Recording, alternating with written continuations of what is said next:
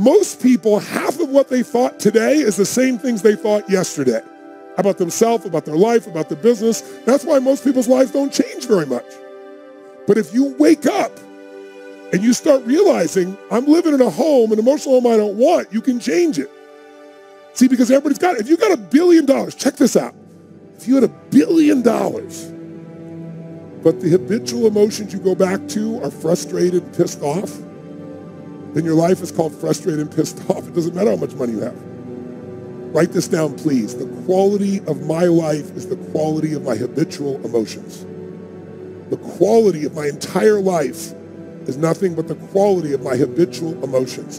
Whatever habits of emotion, wherever my emotional home is, I will find a way to get back there. And until I change that, I'm going to have a problem. How many of you see people in some part of the world, in my country, for example, you'll see this in the middle of America where there's certain places that have cyclones all the time.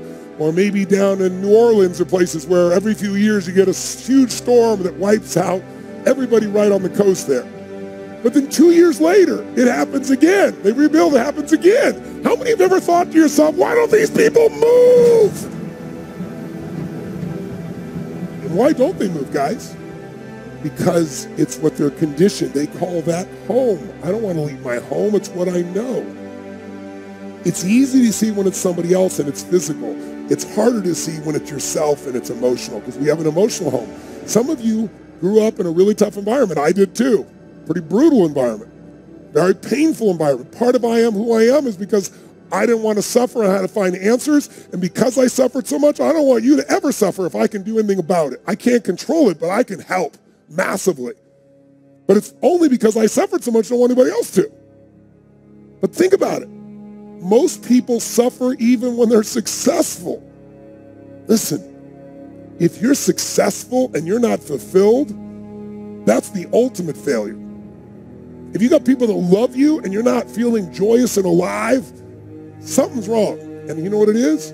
You got an old home you're used to. Maybe the home you're used to is not a very happy home. It's a home of worry, a home of frustration, a home of anger, a home of feeling everything's unjust. And so you find a way to get back home using whatever the environment you can use.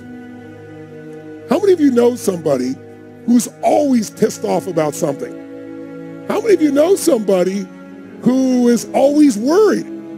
How many of you know someone who's not really funny, but they think they are? And they crack themselves up telling stupid jokes? How many know someone like this who cracks themselves up and they laugh so much that even though it's not funny, you find yourself laughing too?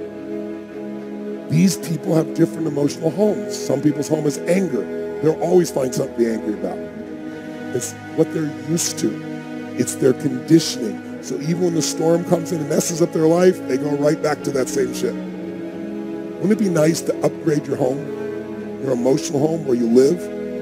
What if you could live every day with a vast majority of the emotions you had were joy and gratitude and love and appreciation, even in the middle of COVID, even when somebody does something unjust, compassion, playfulness? What would that feel like if you were in those states every day, 90-95% of the time? When you weren't, you got out of it quick. You can make that change this weekend, and I'm not exaggerating an ounce. I'm not saying you're going to be perfect and never have a negative feeling, because negative feelings are sometimes a signal to make us change. But most people have a negative feeling and they just hang on to it and keep living with it and find other things to be negative about. That will never give you what you want. The money won't do it. The acknowledgement of others won't do it.